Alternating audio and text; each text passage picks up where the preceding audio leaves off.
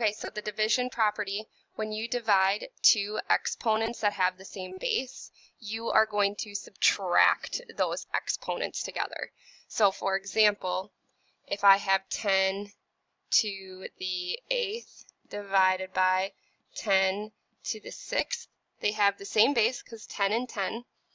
So then I can subtract those exponents from the numerator 8 to the denominator 6. It always goes numerator minus denominator. So 8 minus 6, we end up with 2.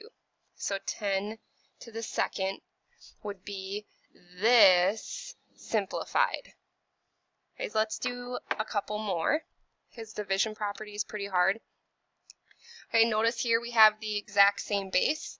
So again, we are going to subtract the exponents. So I keep 4 here, okay, and then I do 6 minus 4, and 6 minus 4 ends up being 2. Okay, so 4 to the 2nd, that is just a simplified version of 4 to the 6th divided by 4 to the 4th. Alright, we're going to get a little harder now. Okay, take a minute to write this down. Okay, when we get to these bigger problems, I like to separate them as much as possible. Okay, kind of like with the like terms here. So 12 and 6, and then x to the 7th divided by x to the 5th. So I kind of separate it into two separate problems. Okay, so 12 over 6, okay, that reduces to 2 over 1. Okay, and we know that to just be the number 2. Okay, and then we have x to the 7th divided by x to the 5th. So just like those first two problems that I showed, okay, they have the same base, so we're going to subtract those exponents. So 7 minus 5, we end up with x to the 2nd power.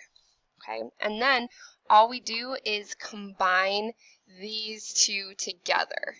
Okay, so we put 2 times x to the 2nd.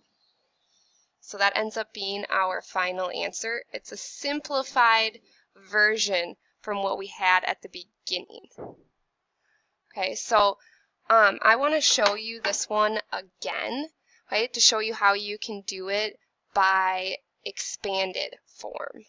Okay, so if we have 12x to the 7th over 6x to the 5th, if we write this out in expanded form, we end up with 12 times x, and we're going to do that 7 times. Okay, and then we do the same to the bottom. We end up with 6 and then 5 x's. Okay, and with division, okay, if we have a common term up at the top and the bottom, okay, we can cross them out. They kind of cancel each other out. Okay, and we can't cancel these last two x's because there's no more below it. Okay, so we end up with 12 times x at the top divided by 6. Okay, because we canceled out these 5 x's at the bottom and the top. Okay, we can then write our x's in exponential form with our exponent. Okay, and we can reduce 12 and 6 together. Okay, we can say 12 divided by 6, okay, that ends up being 2. So we end up with 2x to the 2nd as our final answer.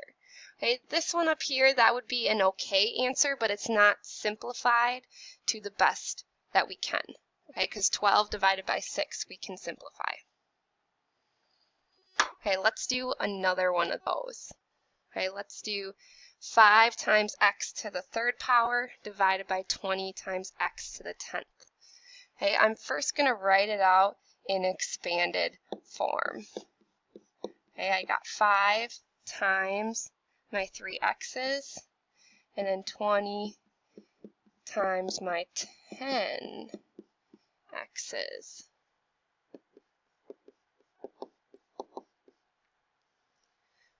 Okay, so same thing like we did on the last side. If we have x's or different variables in common with the top and the bottom, okay, they kind of cancel each other out here, okay, because anything divided by itself ends up being 1. Okay, so down here at the bottom, we end up with 7 x's left over. So we now have 5 over 20 times x to the 7th.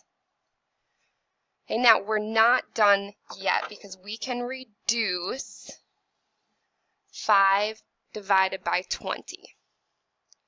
Okay, now 5 divided by 20, we end up with a decimal if you were to plug that into your calculator.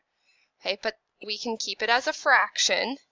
Okay, 5 goes into both 5 and 20.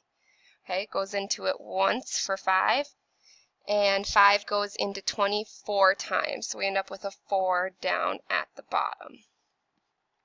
Okay, we always like to keep a placeholder up at the top if there's nothing left over up there.